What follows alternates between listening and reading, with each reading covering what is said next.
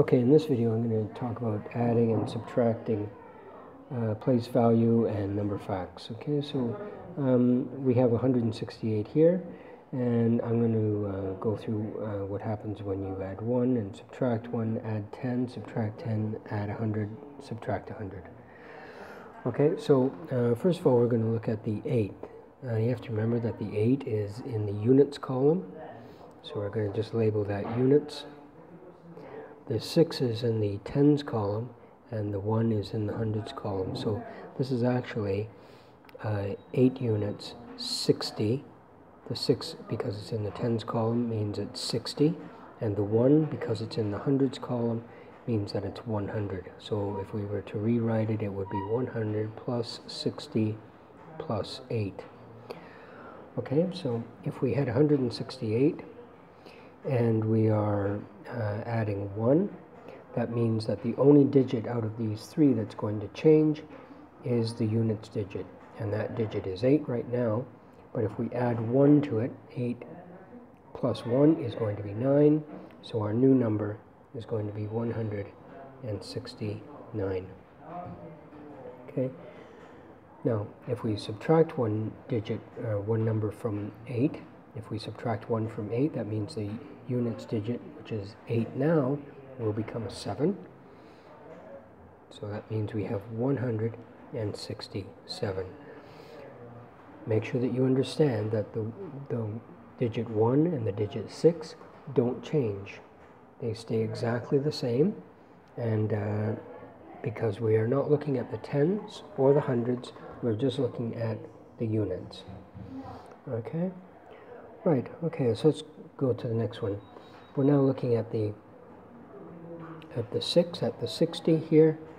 Alright, so we have 60 and we have to add 10. Well, if we have 60 already, that means we have 6 sets of 10. If we add another set of 10, that means our new number is going to be 178. Remember that the 8 doesn't change because we're not dealing with the units anymore, and the 1 doesn't change because we're not looking at the hundreds. Okay, the only digit that in this case is changing is the one that's in the tens column. Okay, so we have 168, and we're now going to subtract 10. That means that we're taking away one set of 10 from here. So 60 take away one set of 10 is going to be 158. All right, again, make sure you recognize that the 1 is not changing because we're not changing anything in the hundreds column, and we're not changing anything in the units column. The only digits we're changing are in the tens column, and because we haven't gone higher than 9, nothing else is changing, just the tens digit. Okay, now we're going to go over to the hundreds digit, which is the 1. All right, we have one set of 100, which gives us 100. All right, and we're going to now add another set of 100, which means our new number is going to be 268.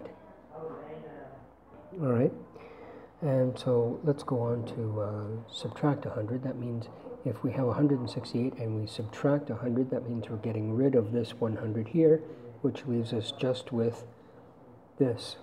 So that means we are left with 68. Okay? Okay, what I'd like you to do now is, following along the same ideas as I did, I'd like you to take this number now, and I'd like you to fill in these spaces here. Okay, so pause the video, write in the numbers that you think should go there, and then I will tell you what should be in there, and hopefully you'll be able to see where you went wrong. Okay, so pause the video, and then I will go through the answers.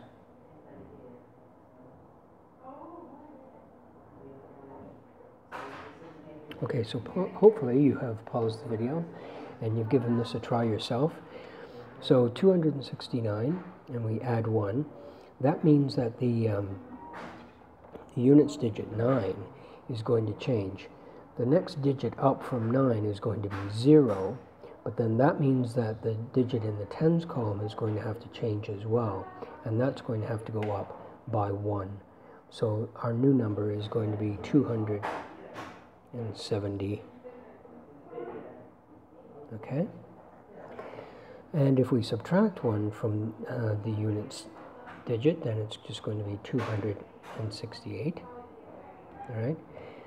If we add 10, that means we're looking at the 60 here. We have 6 sets of 10, so if we have 6 sets of 10, if we add another set of 10, that's just going to give us 279.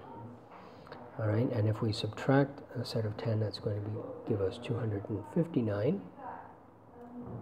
And looking at the hundreds now, we're looking at the digit 2 here, which is the same thing as saying 200. So its number is actually 200 plus 60 plus 9. So we're now looking at the hundreds, okay, here. And if we're going to add another set of 100 to 200, that means that we have 369. And so obviously if we have a set of 2 sets of 100, if we take one of those sets away, that means we're left with 169. Okay?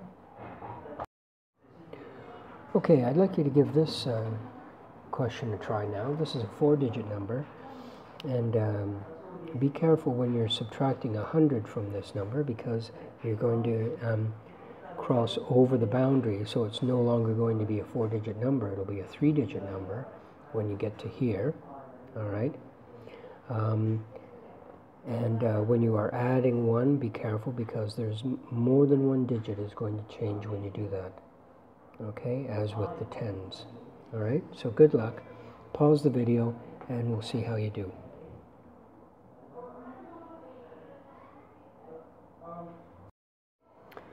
Okay, so these are the answers that I came up with.